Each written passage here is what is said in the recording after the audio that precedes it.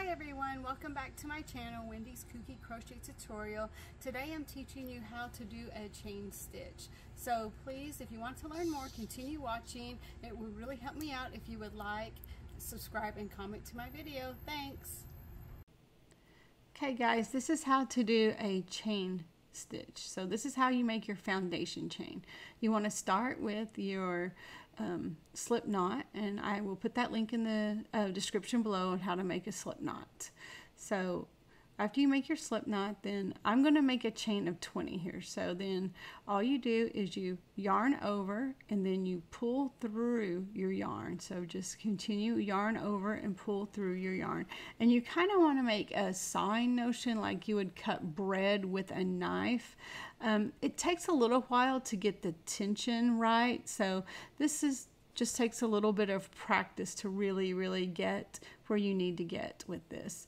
But after a little bit of practice, you will be able to get your tension and everything correct. And then that was a chain of 20. And then I'm going to show you again here. So you make your slip knot.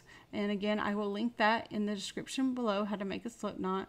And then you tighten your slip knot, and then you just yarn over your hook. So yarn over your hook and then just pull through that loop that you have.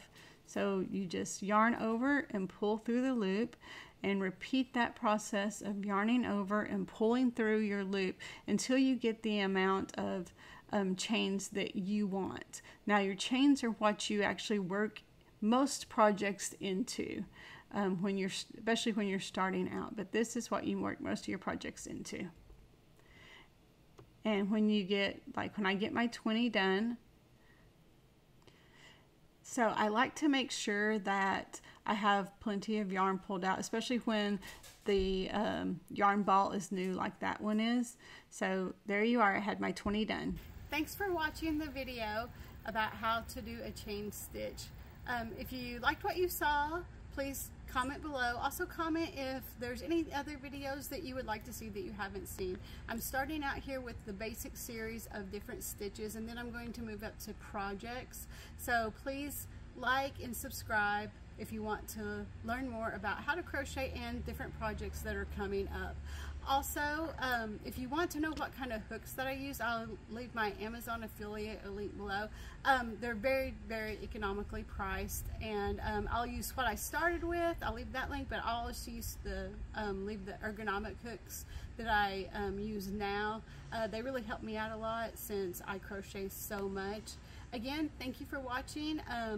Please follow me on Instagram, TikTok, and I'll leave those links below. If you want to see my Etsy shop, I'll leave that below. And also this amazing crocheted dress here. The pattern is by Crafter's Muse.